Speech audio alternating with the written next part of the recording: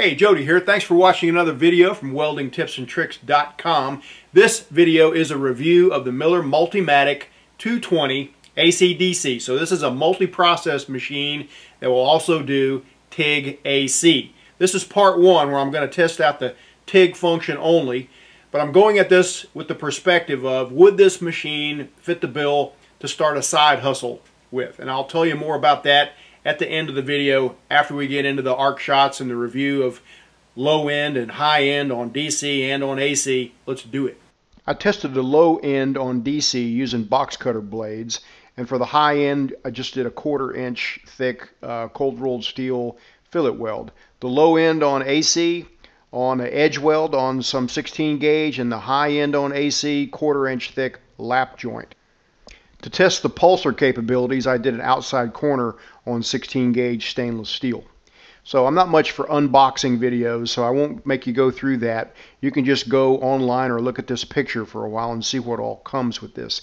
2 flow meters, I found that interesting because you can hook up 2 bottles at the same time, and just with the tap of a switch or the foot pedal you can switch processes without having to reconfigure. It is a dual voltage machine using this adapter here. It's got 2 inlets, one for MIG gas, one for TIG gas. Like I said, you can leave them hooked up with a 2-bottle setup and never have to swap anything. Just tap the pedal, tap the trigger on the MIG gun, and then you can just change processes really quickly. So if you've got a lot of different jobs coming in throughout the day, this might be something of interest to you. By the way, this hell hook is so handy for hanging your helmet and wrenches and things like that.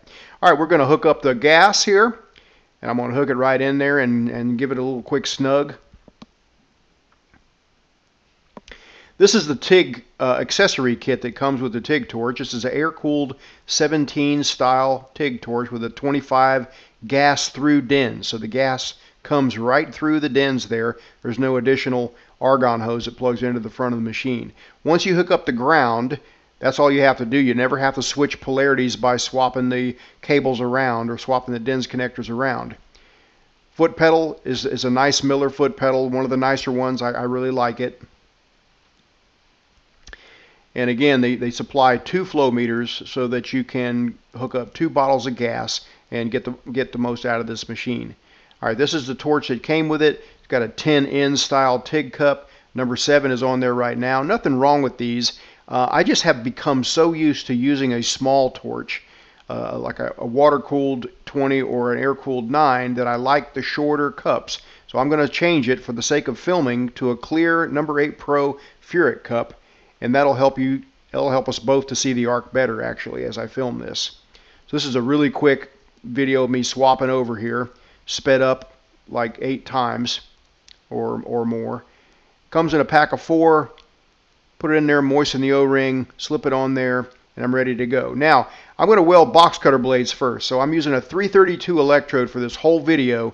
For welding box cutter blades, I sharpen it like a needle like that to get the best arc start possible. I really should go with a 1/16 Electrode for these, but I know a lot of people will just use a 332 Electrode. In fact, most of what I do, I just keep a 332 Electrode in the machine all the time. So, running through the menu here, you can see you can just select your different processes. I'm going to go down to TIG Steel. And this is, again, this applies to where you don't have to change the polarity. It just selects the polarity for you as you select the process. It's got pulse capability. I'm not going to use it right now. Up to 150 pulses a second. I'm going to be using about 25 amps for this box cutter blade. And I just did that in the manual setting function, but another way to do that is to press this button here that takes you into the auto set, where you basically just select your material thickness, and that bumps your amperage down accordingly. So if I go all the way down to the 22 gauge, it's as low as it goes on the auto set. It takes me down to 35 amps, but I want to set it at 25 amps. I know that it's not going to take much more than that, or it won't take any more than that to weld this thing because it's 25 thousandths, but it's got that razor edge on it. So I had to use a little finesse on this. I had to leave a little bit of wire lipped over the corner and melt that to keep from nipping the edge. It's got a little bit of a snappy start on DC. So you won't be wanting to use this machine on 20 thousandths or below. It's going to be a little bit crisp on the start for that. The specs on the machine say from 20 amps to 210 amps. But I was able to weld the box cutter blade here without, this is the first shot, first try. I didn't have to do a bunch of them. So in order to test the higher amperage DC, I just did a 1/4 inch thick T-joint. And I just used the auto set function. It took me up to 190 amps. I didn't quite use all of that using the foot pedal here. And so this is, again, I didn't expect to see anything crazy here. Almost every machine has a nice DC current at higher amperage like this, and this is no exception. Nice smooth arc. And you can see that Furic 8 cup really lighting the way, showing me where I'm going. It really helps as I'm, I'm not a young man anymore. Helps me see where I'm going. No surprises there. Nice smooth arc. Now to test the low end on the AC, I'm going to light up on the edge of 063 aluminum.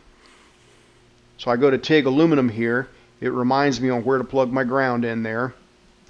And I can use the auto set here, but that only takes me down to 95 amps on 16 gauge. And I know that's going to be way too much for the edge weld, so I keep bumping it down. And I go down, I'll just use the auto set and bumped it down to 30 amps, and that should be enough to run a bead on the edge. But I want more than that, so I take it into manual, and I want to set the frequency up a little bit higher.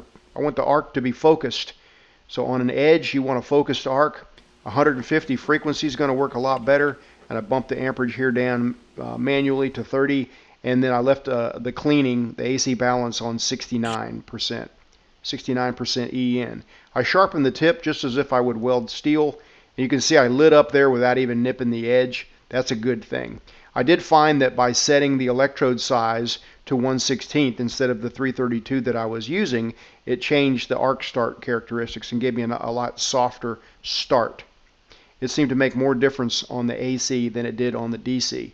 But I was able to run a bead on the edge there, no problem. Next up, to test the high end, 1/4 inch thick lap joint. Okay, so if I leave that alone using the auto set, it defaults to the pro settings. So about 75% EN and 120. But I'm going to 77 on the frequency and 70% on the EN and 210 amps. I want to do it manually. I prefer lower frequencies for thicker metal like this. So had no trouble. I wasn't quite full pedal. At the very beginning I was, but then I had to back off. So it had enough power to do this 1/4 inch thick lap joint. No problem. The last thing I checked was the pulsar function on stainless steel outside corner joint 16 gauge. I like 1.5 pulses a second for little fusion joints like this. This comes in really handy for food service work, for kitchen stainless steel stuff. 1.5 pulses a second. Now on this machine, the other parameters like background current and pulse time on are fixed. I use 70 amps. And the reason for that second tack here is if you just have one tack on the very end, you might melt it and things pop loose if it's under stress. So this setting, it appeared to me to be about 25 to 30% on the background current. And that's about what I would have set it at for this. Although there are so many applications, I really like to set my own. So I would prefer that it had its own free ability to set background and pulse time on. But this is a good all-around setting. Pulse is super useful for thin stainless steel like this for kitchen work and food service work. All right, here's the reason I went at it from this perspective, because I started my side hustle. I bought a machine back around 1993, Synchrowave 250, and the reason I bought it, I was moonlighting at a fab shop and not making much money. I got this opportunity to do some work if I had my own machine where I could make 4 times as much money and be in my own shop. So that was a no-brainer. So I did that, and then I got some work from another machine shop, and then another machine shop, and then another machine shop, to the point that it was about all I could take care of in addition to my day job. And so I remember the jobs that I got in. Most of it was carbon steel, stainless steel, and aluminum. Most of it was pretty thick, but some of it, occasionally I'd get a really thin job. And okay, would this machine have handled everything that I did over those years? Starting with that Synchrowave 250, then a Dynasty 200, and borrowing a MIG welder from a friend, a machinist friend. And the answer is almost. There's one job that I can think of that I would not have wanted to do with this machine. A little snappy on the DC starts. And that was a 20 thousandths thick beverage container, stainless steel. And it had to be purged and everything.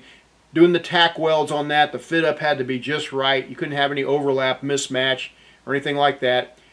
This machine might have nipped those edges a little bit too much to handle that. So I'd say the answer to the question, yes, you could absolutely start a side hustle with this machine.